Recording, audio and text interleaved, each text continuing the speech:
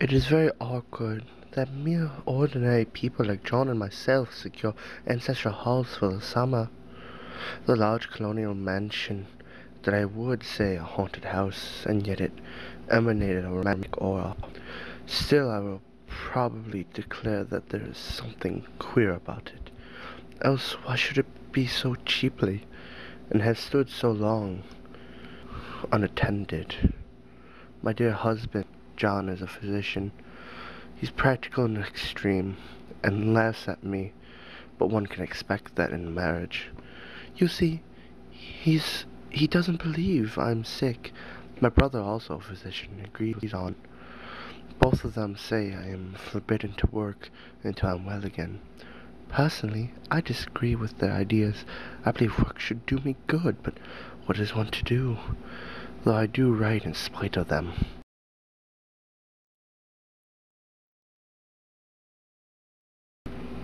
I will alone talk about the house. That's the most beautiful house I've ever seen. It is a luxurious behemoth located not more than 3 miles from the village. In the garden lies ruins of greenhouses because of legal trouble with previous owners, and the place has been empty for years. I don't like the room one bit. I wanted downstairs and on the plaza, but John would not hear of it, so we took the nursery at the top of the house. It is a big, airy room, the whole floor nearly, with windows that look all ways and air and sunshine galore. It was a nursery first, then a playroom and gymnasium, I should judge, for the windows are barred for little children, and there are rings in the walls. The paper, on the other hand, the colors, repellent, almost revolting, a smoldering, unclean yellow. It is a dull yet weird orange in some places. No wonder the children hated it.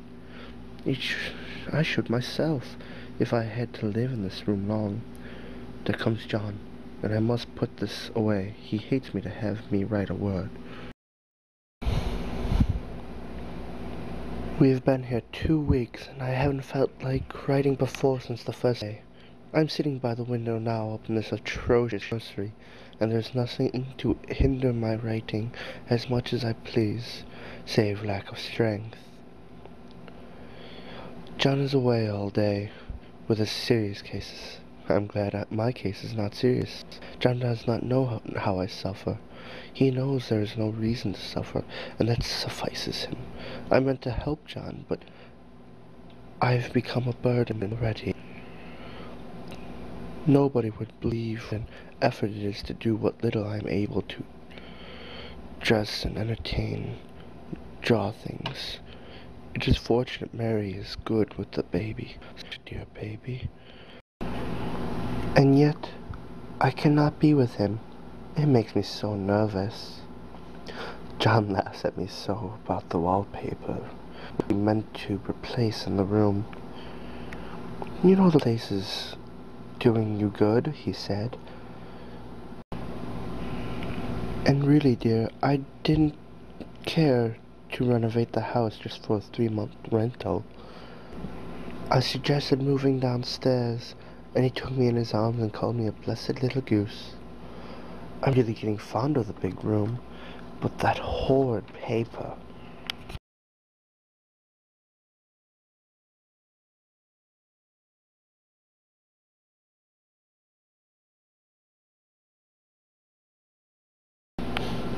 Out of the window, I see the beautiful garden, and often fancy people walking to and fro in numerous paths and arbors.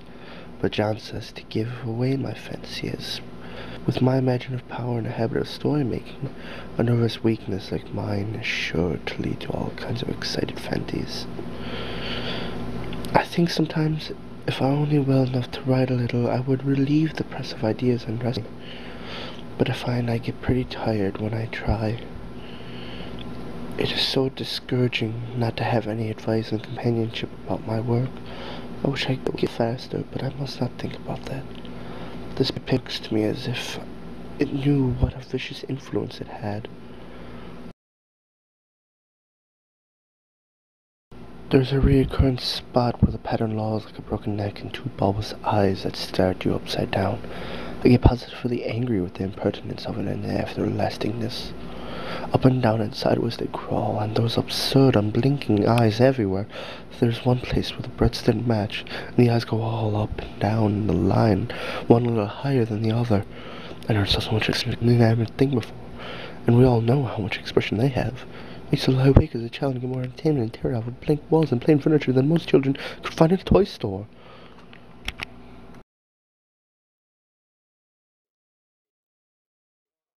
Ugh, the furniture in this room is no worse than inharmonious. I suppose when this was used as a playroom, they had to take the nursery things out, and no wonder. I never saw such ravages as the children have made here. The wallpaper, as I said before, is torn off in spots, and it's closer than a brother. They must have had perseverance as well as hatred, and the floor is splintered here and there, and this great heavy bed, which is all we found in the room, looks as if it had through wars, but I don't mind it a bit, only the paper.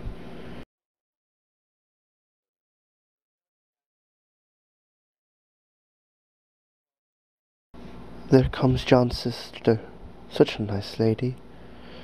This wallpaper has a kind of sub-pattern in a different shade, a particularly irritating one, for you can only see it in certain lights, and not clearly then. But in places where it isn't faded, and where the sun is just so, I can see a strange, provoking, formless figure that seems to skulk about behind that silly and conspicuous design.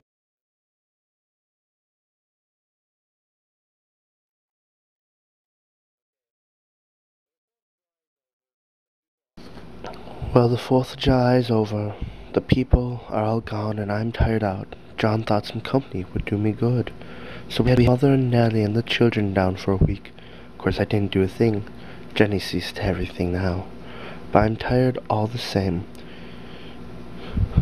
John says if I don't get well soon, he's going to send me to Ware Mitchell in the fall. But I don't want to go there at all. I had a friend who was in his hands once, and she says he is just like John and my brother, only more.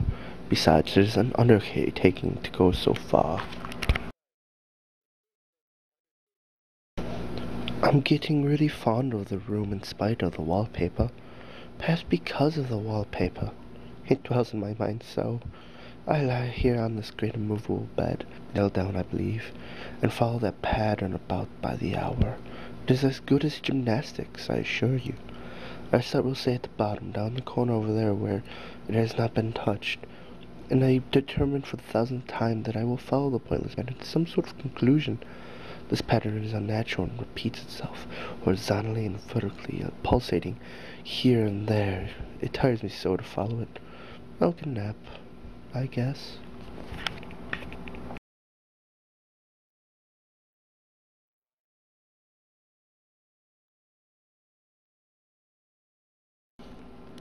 I don't know why I should write this. I don't want to. I don't feel able. And I knew John would think it absurd. But I must say what I feel and think in some way of relief. But the effort is greater than the relief. Half the time now I am awfully lazy and I sleep most of the time. But John does not want me to be weaker and makes me take tonics and such. Dear John, he loves me so and is concerned for my health. There is one comfort. The baby is well and happy, and does not have to occupy this nursery with that horrid wallpaper.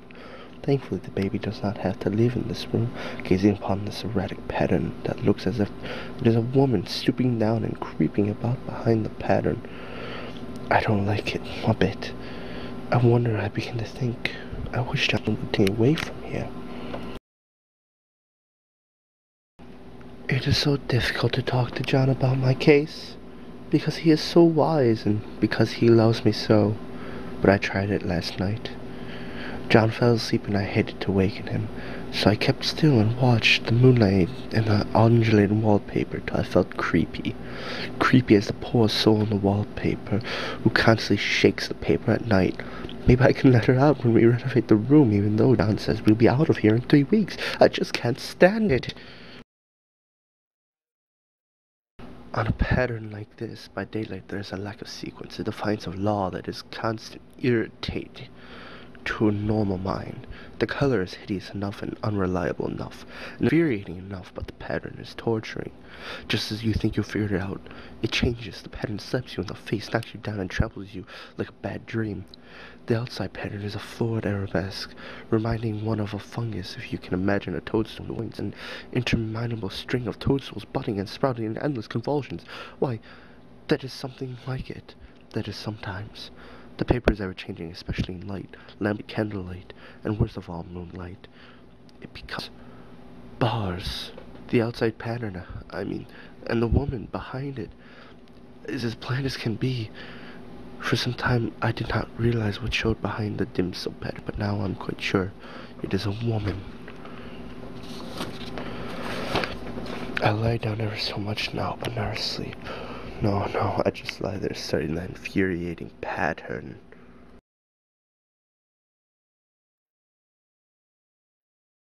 Now I'm fairly used to the wallpaper, all except for that smell, a yellow smell. I have discovered something at last through watching so much at night when it changes so. I finally found out the font pattern does move, and no wonder the woman behind it shakes it.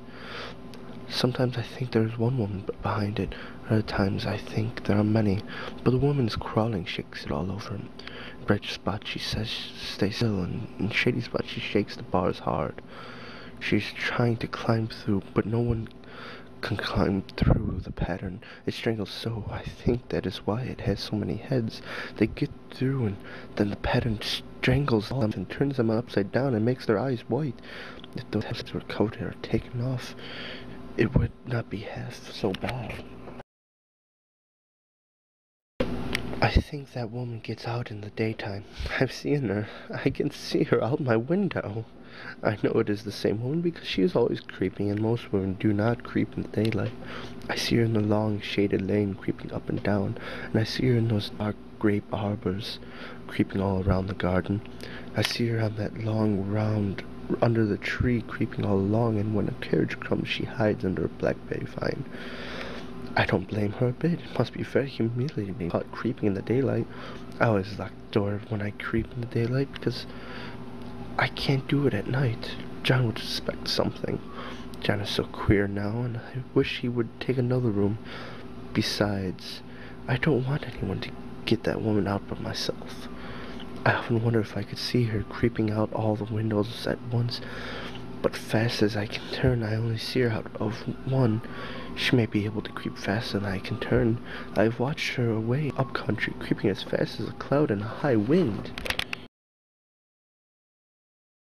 If only that top pattern could be gotten off from the under one. To try little by little. I found out another little thing that I won't tell because it does not do to trust people too much. I only have 2 days to finish taking the wallpaper off, and I think John is beginning to notice. I don't like the look in his eyes. I heard him ask Jenny a lot of personal questions about me, and she had a very good report to give. She said I slept good in the daytime. He knows I do not sleep well at night. He asked me all sorts of questions and pretended to be very loving and kind. As if I could see right through him.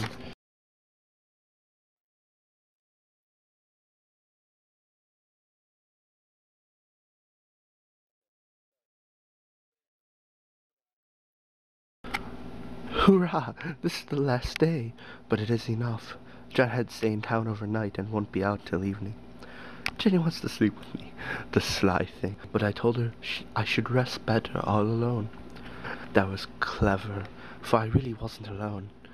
As soon as the moonlight hit that poor thing, began to crawl and shake the pattern, I ran to help her. I pulled, and she shook. I shook, and she pulled, and by morning we had peeled off yards of the paper off. And when the sun came out, that awful pattern began to laugh at me. I declared I would finish it today. Jenny looked at the wall in pure amazement, but I told her I did it out of pure spite, the vicious thing. She laughed and said she wouldn't mind doing it herself, but I must get tired how she betrayed herself that time. But I am here, and no person touches that paper but me. She tried to get me out of the room, but I said it was so quiet and empty and clean, I believe I would lay down again and sleep all that I could. Do not wake me, I said, not even for dinner. She is gone.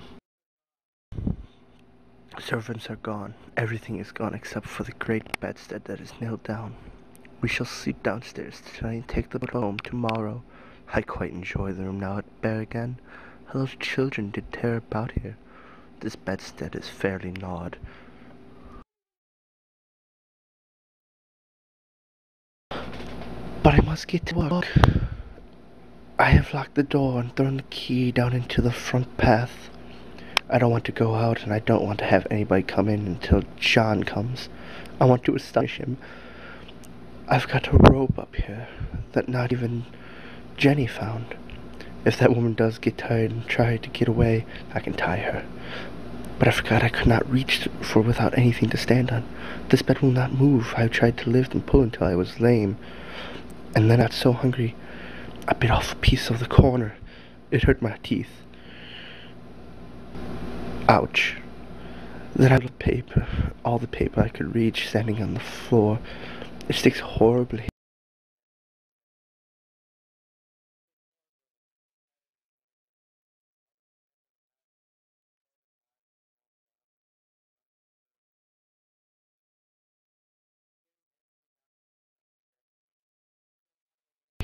And the pattern enjoys it, all those straggled heads and bulbous eyes, and while the waddling fungus grows to shriek with derision, I get angry enough to do something desperate, to jump out of the window with the admirable exercise, but the bars are too strong even to try. Besides, I wouldn't do it. Of course not. I know well enough that a step like this is improper, and might be misconstrued.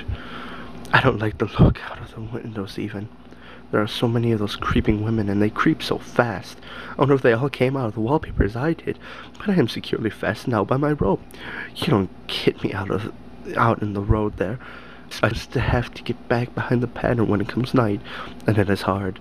It is so pleasant to be out in this room and creep around as I please. I don't want to go outside. I want you, if Jenny asked me to. For outside you creep on the ground and everything is green instead of yellow. But there I can creep smoothly on the floor, and my shoulder fits that along the smooth around the wall, so I cannot lose my way.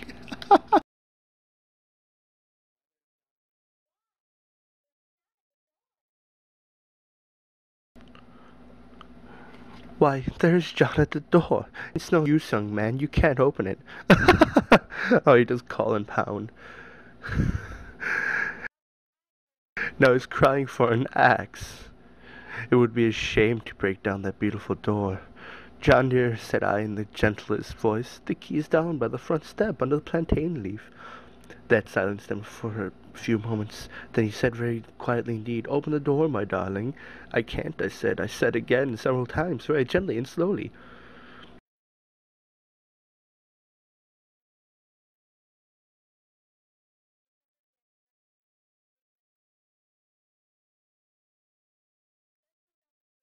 He eventually got the key and came in. What is the matter? He cried. For God's sake, what are you doing? I kept on creeping just the same, but I looked at him over my shoulder. I've got out at last, said I, instead of you and Jane. And I pulled off most of the paper so that you can't put me back.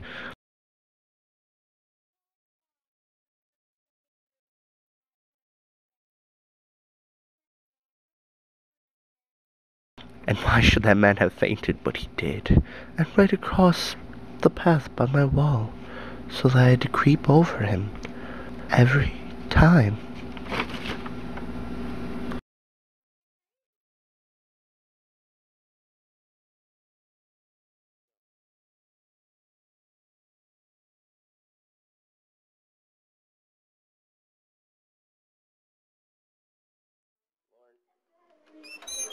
Let's get crazy!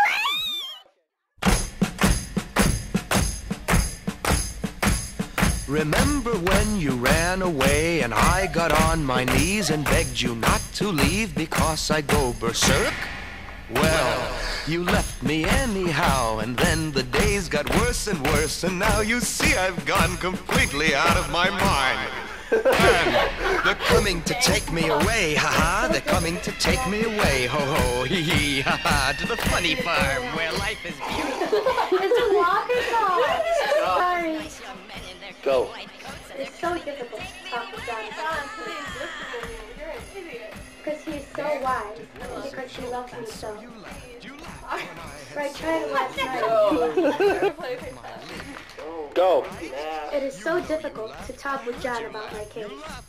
Because he is so wise and because he loves me so. But I tried it last night. John fell asleep and I hated to wake him. So I kept still and watched the moonlight on the undulating wallpaper. So I felt creepy. Wait, hold on. What are you doing? No, because... Go.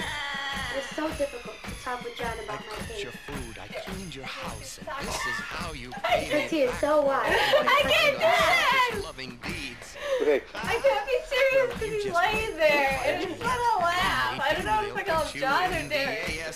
I don't know what to say. It don't matter. I mean, they're You not gonna said hear Derek. it. You didn't say John. Yeah. Just be like Bob Dole.